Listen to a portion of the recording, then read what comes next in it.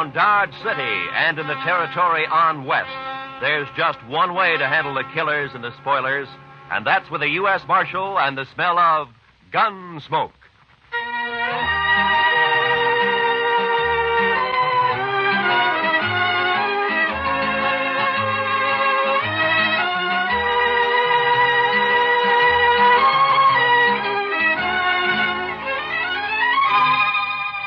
Gunsmoke, starring William Conrad. The story of the violence that moved west with young America.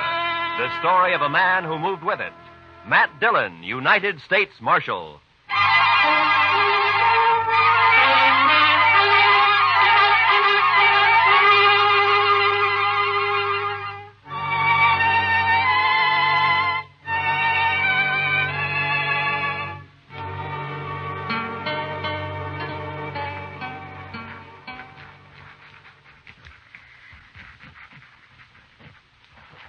Mr. Dillon, I've been thinking.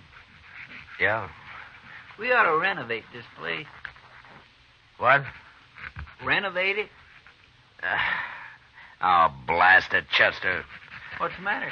Oh, nothing. I was trying to write and listen to you at the same time, that's all. It can't be done. Well,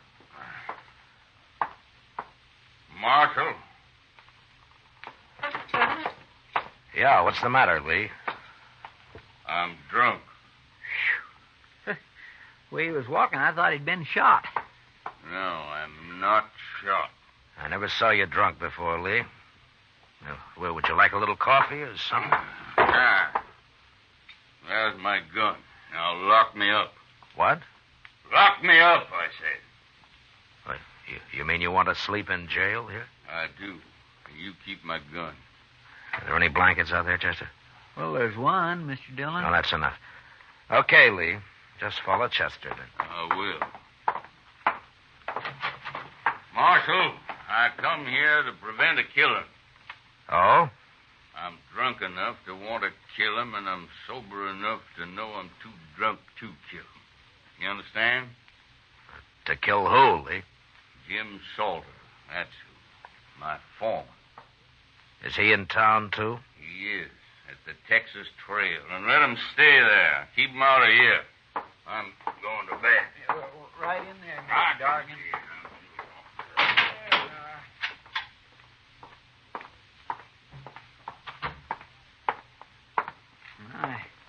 I never saw Mr. Dargan like that before, Mr. Dillon. No. I wonder what he was fighting with Salter about. Maybe Salter started it. Maybe he's drunk, too.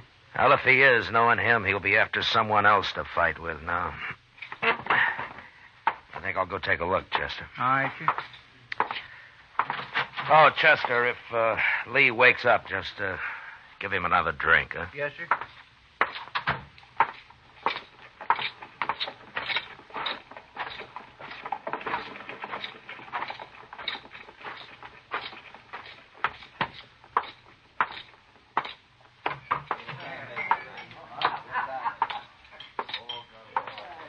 Well, how come you're alone, Kitty? Being alone isn't so bad, Matt, sometimes. Oh? Buy you a drink? No, thanks. I don't see Jim Salter anywhere. I wouldn't complain about that. Well, then he was here, huh? Sitting right where you are. And he'll be back any minute. How drunk is he, Kitty? Well, he isn't very drunk. It might be an improvement. It'd break his heart to hear you talk like that. If he has one. Here he comes now. Let's ask him. You look sober enough.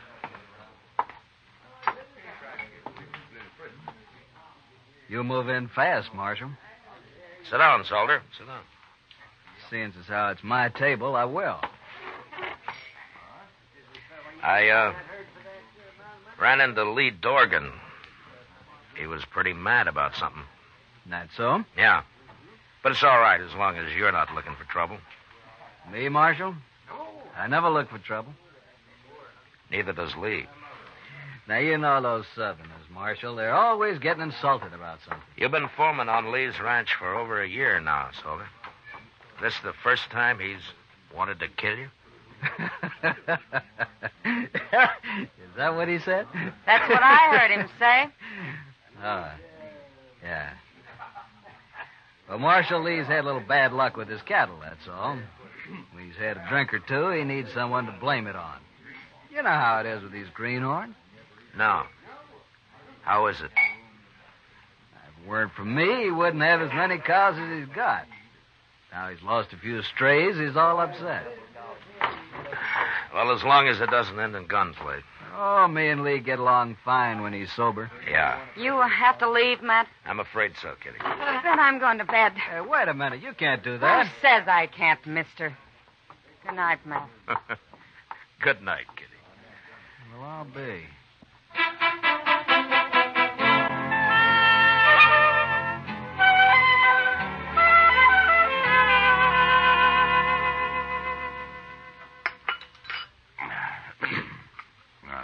Mighty nice of you, Chester, to bring me all that coffee. Oh, don't mention it, Mr. Dargan. I had a hangover once myself. Here's your gun, Lee. Thank you, Marshal. You, still feel like killing Jim Salter? I'll kill any man that cheats me. That's how I was brought up, and that's how I am. So? I guess it's just instinct that tells me I'm being robbed by him, Marshal. I got no proof at all. None whatsoever. What is it, Lee? Don't your cattle tally up right? Look, I came out here from Alabama 18 months ago. I bought a ranch. I'm trying to raise beef. I've learned a little, but I can see it takes years to be a cattleman. Meantime, I'm green and I'm an easy mark, but I'm not so dumb I can't count. Marshal, I branded over 300 calves last spring and fall, and more than half of them are missing right now. Stolen? I don't know, Marshal. I've asked every rancher and every buyer around here to be on the lookout for my brand that hasn't turned up once. Well, why do you think Salter has anything to do with it? Instinct, I told you. I just don't trust him. Nothing more, but it's enough. Then why don't you fire him? Pride, I suppose. I want to beat him at his own game, whatever it is. Well, good luck at it, Lee. Well, I need more than luck, Marshal. I need a little help. I just don't know enough about this business. You're asking me to help you? I am. But how? Come out to the ranch. Take a look around. Maybe you'll see something I can't see. Well, I don't know. We're branding again tomorrow, Marshal. Come out then. You've got to help me. I'll be ruined if this goes on anymore. All right, Lee, I'll come. But, will you promise me one thing? What's that? If Salter does prove to be guilty, you won't try to kill him? No, I can't promise that. I respect the law, Marshal, but I got my own code, too. Thanks, just... Now, wait a minute, Lee. You're stubborn, but I don't think you deserve being ruined. All right, I'll come. Thank you, Marshal. Thank you. You know, the reason I got drunk last night was because I just felt so almighty helpless. Mad and helpless. Yeah, I know the feeling. See you tomorrow.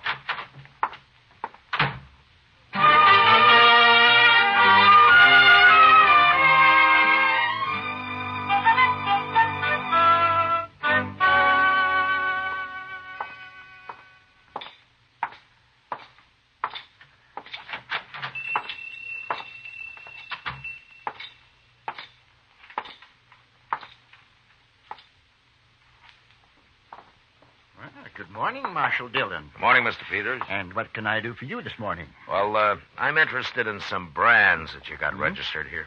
Oh, you don't mean to tell me that you're going into the cattle business, Marshal? No, not likely. I just want to see what new brands have been registered in the past, 12 or 13 months. Well, certainly, Marshal. 1865, 67, 68, 68. Yeah. Here it is. There you are. That's the official brand book for the last 2 years. Oh, thank you. You can start anywhere you like in it. Well, maybe you remember, Mr. Peters. Mm-hmm. Has Jim Salter got a brand registered? Salter? Yeah, Jim Salter. The fellow who works for Lee Dargan? That's right. Yeah. Last summer. July, I believe. Look there. July? Mm-hmm. Yeah, July. Yeah. Here it is. Salter, James Salter, July 14th. Bar S. That's it. Bar S, yes, indeed. How's he doing? Fine, Mr. Peters, fine. Thanks for the help. Oh, anytime, Marshal. Anytime at all. That's what I'm paid for. Goodbye. Goodbye, Marshal.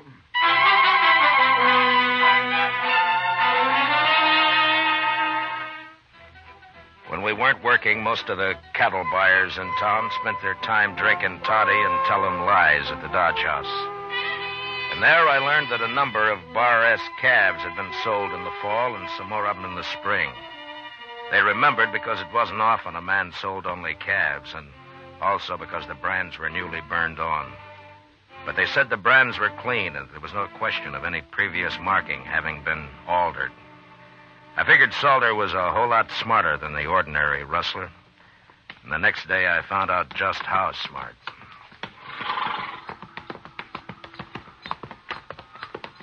They sure got their branding fires set far enough apart, Mr. Dillon. Yeah, they have.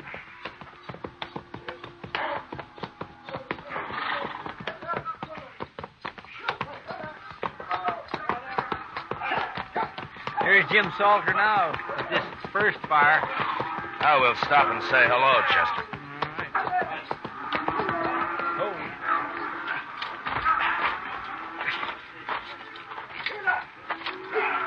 All right, let him go, boys. That's interesting. What is? I'll tell you later.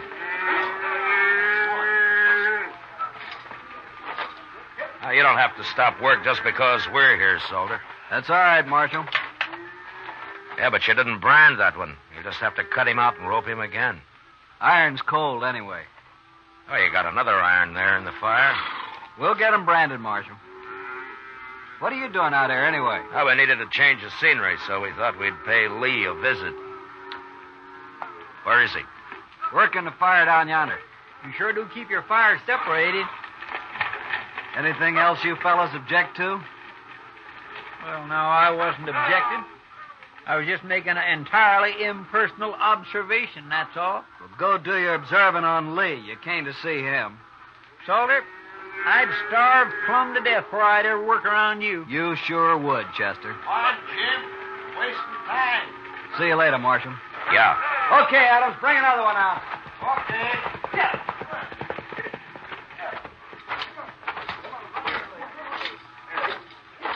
He's smart, that Salter. To me, he's just mean and downright graceless.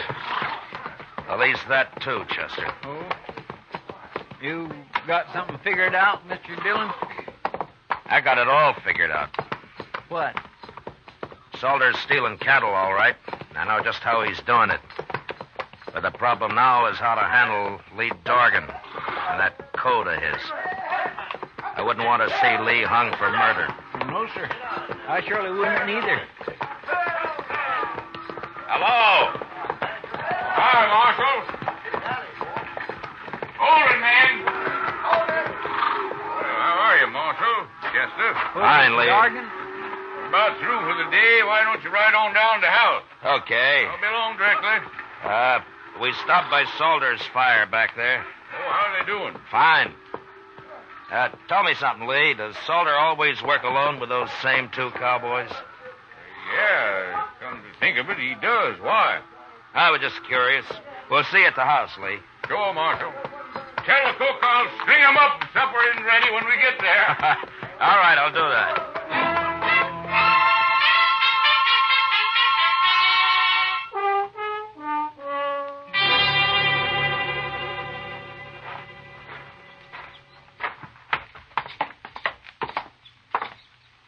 Well, not a bad house Mr. Dorgan's got here, Mr. Dillon. That's fine. Let's sit on the porch here, Chester. They'll be along soon. Yes, sir.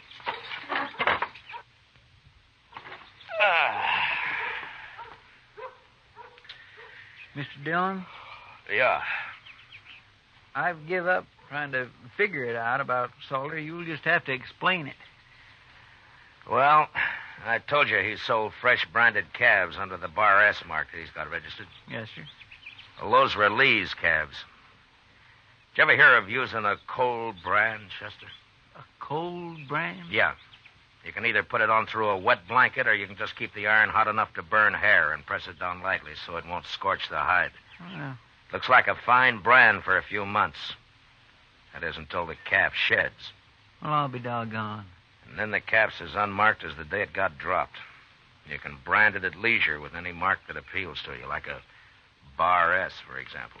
So that's what Salter's been doing. He was about to put a cold iron on that calf a while ago when we rode up. Sure. He works at a distance from Dorgan because the other cowboys had noticed right away what he's up to. Poor Lee. He's sure right about being green at this business. Well, he's going to learn now, Mr. Dillon. No, Chester, I can't tell him. Well, why not? Lee meant it when he said he'd kill Salter if he had any proof. And if he did that, he'd be worse off than he is now. Well, then why don't you just arrest that man? The judge would let him off, I'm afraid. Cold brand can be laid to carelessness. Of course, we could wait a couple of months and catch him doing his Bar S branding. That's risky, too, though. Well, what are you going to do, Mr. Dillon? I don't know, Chester. But I'll have to figure something out by morning.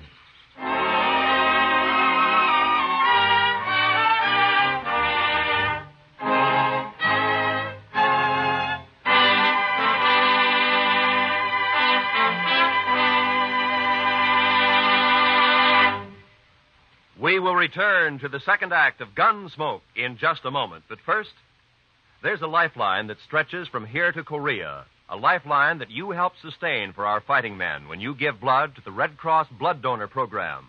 Call the Red Cross for an appointment to give blood the first thing Monday morning. And now, the second act of Gunsmoke.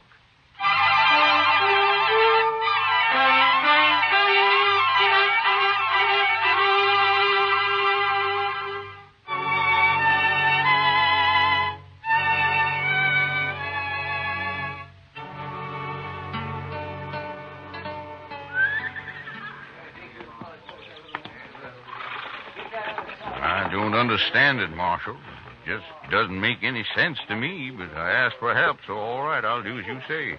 Then call Salter over here and tell him. Okay, Marshal. Salter? Salter! Yeah. Come over here. What do you want, Lee? We're already late this morning. I'm going to make a change in our branding setup, Salter. What? I've decided it'll be faster. From now on, we all work from one fire instead of two. What for? You and Adams and Smith will work alongside the rest of us, that's all. Whose idea is this, anyway? Those are my orders. Oh? You still talk like a Confederate colonel, don't you? That'll do, Salter. Sure. This is for you, Marshal. I never did like you anyway.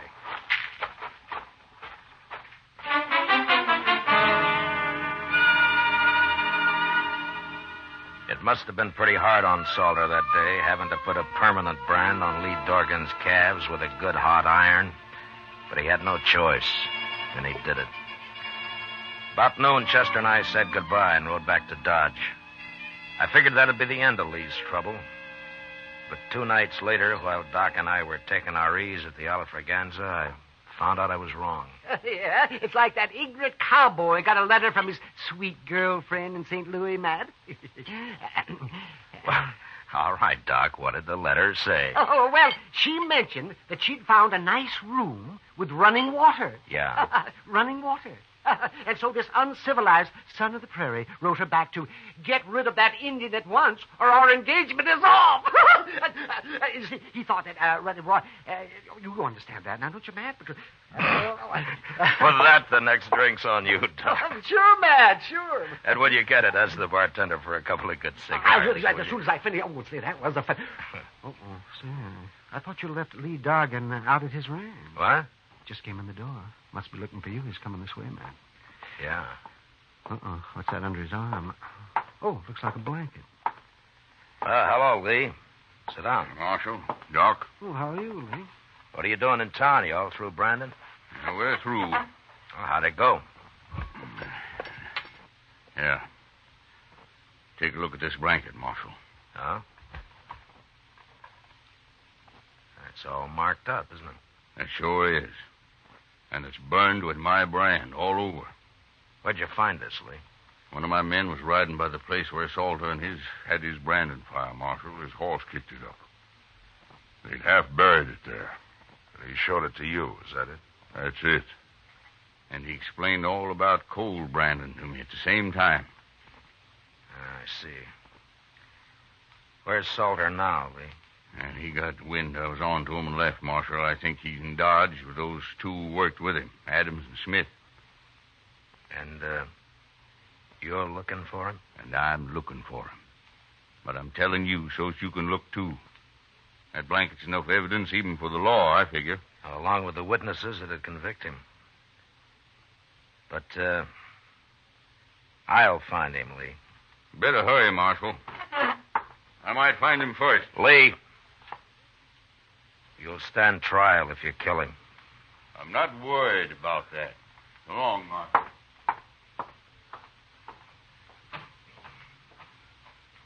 Why didn't you take his gun, Matt? So's he couldn't get in any trouble. You just find another one, Doc.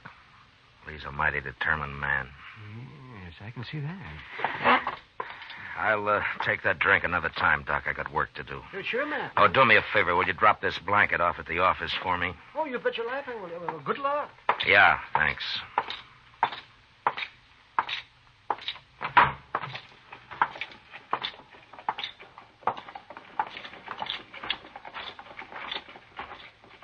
Mr. Dillon? Mr. Dillon? Yeah, what is it, Chester? There's something wrong, sir. I just saw Salter and two men walk up behind Lee Dargan over there and grab his gun. What? Well, where are they?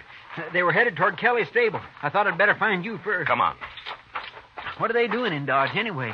Lee's on to him, Chester. He knows the whole story now. And they know he knows it. Well, then somebody's going to get killed, sure. It looks that way. All right. Stay behind me, Chester. That's the only door to the stable. They'll have to come out there, sir. Yeah, I know. But we're going in after them. Easy now.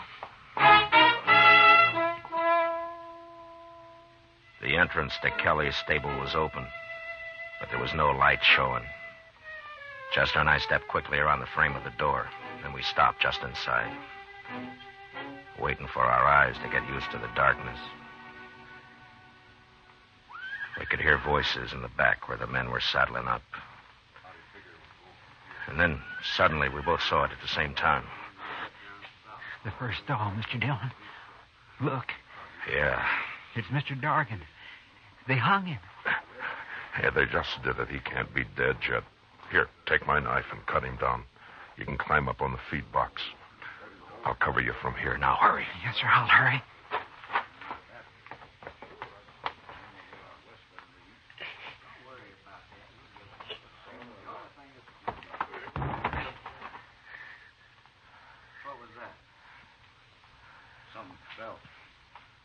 Maybe Dargan got loose somehow.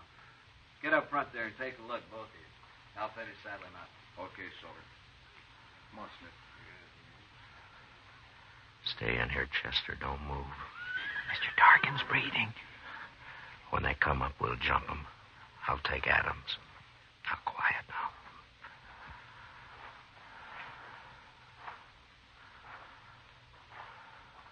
I don't see him.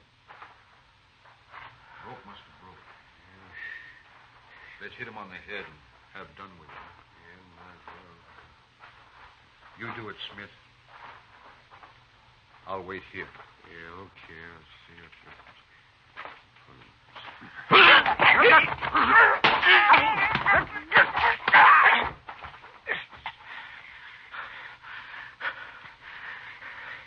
You all right, Chester? Yes, sir. Good. Now keep low.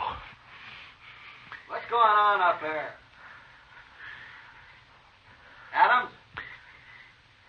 Smith? Mr. Dargan's coming to now. He's breathing easier. Keep him quiet. Hold him down if he tries to get up. Salter will be along in a minute. Yes, sir. What are you two doing? Answer me, blast you. Who's in there? Throw down your gun, Salter. Who's that? It's Matt Dillon. Now do as I say.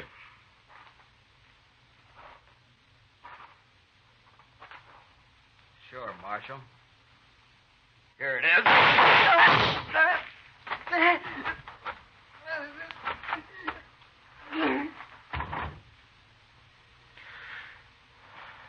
All right, Chester.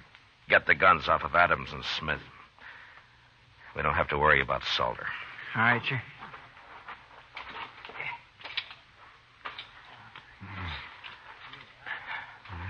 Lee?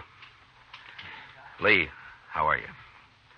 Oh, it's good to breathe again, Marshal.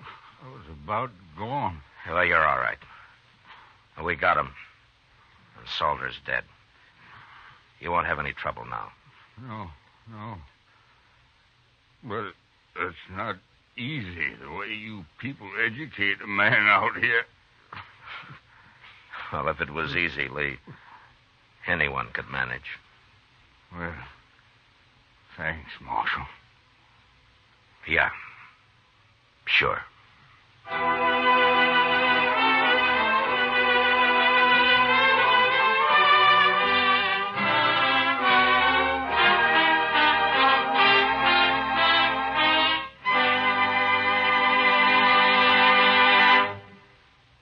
Gunsmoke, under the direction of Norman MacDonald, stars William Conrad as Matt Dillon, U.S. Marshal. Tonight's story was specially written for Gunsmoke by John Meston, with music composed and conducted by Rex Corey. Featured in the cast were John McIntyre as Lee, Harry Bartell as Salter, and John Daner as Peters. Parley Bear as Chester, Georgia Ellis as Kitty, and Howard McNair as Doc. Gunsmoke has been selected by the Armed Forces Radio Service to be heard by our troops overseas. Join us again next week as Matt Dillon, U.S. Marshal, fights to bring law and order out of the wild violence of the West in Gunsmoke.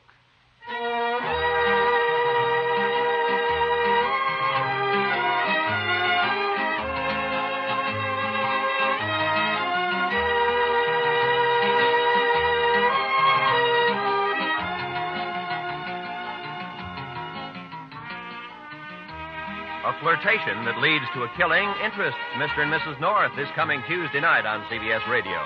Don't miss Kiss of Death when Pam and Jerry North go into action against a murderer. Also, Tuesday night on most of these same CBS radio stations, John Lund, as yours truly, Johnny Dollar, brings us his latest adventure in probing fraudulent insurance claims. Mr. and Mrs. North and yours truly, Johnny Dollar.